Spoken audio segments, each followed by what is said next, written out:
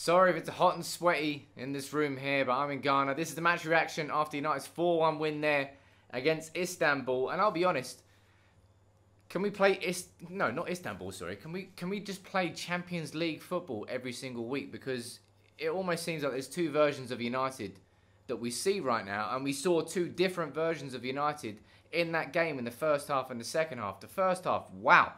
That goal by Bruno Fernandes, probably goal of the week. You can, if you probably want to argue it, you can say it's goal of the season so far, but in the Champions League maybe, whatever. Fantastic finish from Bruno, the guy who apparently only scores from penalties, then made it 2-0 as well. And he was on a fly. Bruno Fernandes' form and just Bruno Fernandes' ability, it's just levels above where his United teammates are. If I'm Bruno and I'm playing like this, I'd be pissed off with the players around me because they just, unfortunately, let's be honest, drag him down. From the level that Bruno is putting in with his performances, the other players should be coming up to it. And in certain points, in certain parts of certain games, they do. But the consistency just isn't there on the same level that Bruno Fernandes is doing. And 2 goals there, he's on a hat-trick, gets a penalty, gives it to Rashford. Leader. He genuinely is a person that clearly wants to not only get himself to the best he can possibly be, but to bring others up to that level as well. He wants to inspire others around him to improve, and that's what United need, leaders like that on the pitch. And then it was 3-0, Rashford, calm. First half, no problems whatsoever. But as is typical of United this season, it was like Jekyll and Hyde. Second half, the team that came out was the exact same, but the whole football was different. We went within ourselves, we sort of shut up shop, we were hitting on the counter-attack when we could, but we didn't really have the cutting edge, and it was a free kick from Istanbul.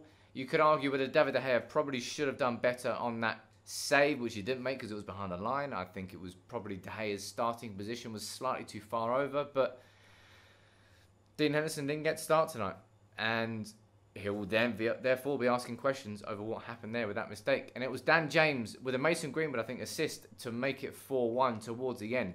And my overall question, and the reason I can't be too happy about that win, is the fact that I've just watched United scrape past West Brom 1-0, thanks to VAR on one side and VAR on the other. And I've also seen United blitz Leipzig 5-0 in the Champions League so far in the group stage this season, and then go on to lose to Arsenal in a dreadful, horrendous performance only a few days later. It worries me, I would say, the fact that United can be this one team during the week when the glorious lights of the Champions League are on the game, and then a completely different team only a few days later, almost like the importance inside the team now is more focused on the Champions League and the success that may bring rather than the Premier League, which, let's be honest, for you and me and for, let's be honest, 90% of football fans, that's the ultimate goal. I don't know whether United have got our eye on the wrong or the right thing right now, but the Champions League, look, you can say we were terrible away at Istanbul, because we were, but at home in the Champions League right now, we've beaten PSG away. They've got to come to Old Trafford. Let's see what happens there. We've beaten Istanbul at home. Let's see what happens. We've done Istanbul and we've done Leipzig at home. We can do PSG. It'll be the full hat-trick. But it just, for me, it just annoys me to watch United like we played against West Brom only a few days ago. So poor. We came away with the win. Sorry, we came away with the win, yes, but it's just not what you go to expect from United. That first half there, against Istanbul at home in the Champions League, that's what you want to see from United. Exciting, moving football, quick one-touch passes, players moving into positions. It's what you want to see more of. We haven't seen it enough this season, and the fact that you can have that sort of performance in the first half compared to that sort of performance in the second half, that's worrying, I would say. Let me know what you think about that. Solskjaer clearly taking players off to sort of keep them as sharp as possible for the weekend. I think we've got Southampton this weekend, but ultimately United just need wins. Today, brilliant first half performance. You can't be pissed off with that. That was fantastic. But the contrast that the second half had, it just puts a bigger highlight on the fact that United are so inconsistent.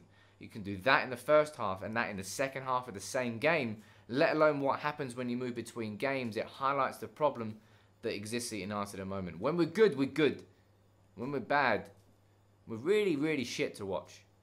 That's what United is at the moment. Let me know what your match reaction is to that in the comments below. But another 3 points in the Champions League, you have to take that. Let's see what happens with Southampton in the weekend. Build on the West Brom win, 3 wins in a row. Maybe we can get some momentum. And United need it.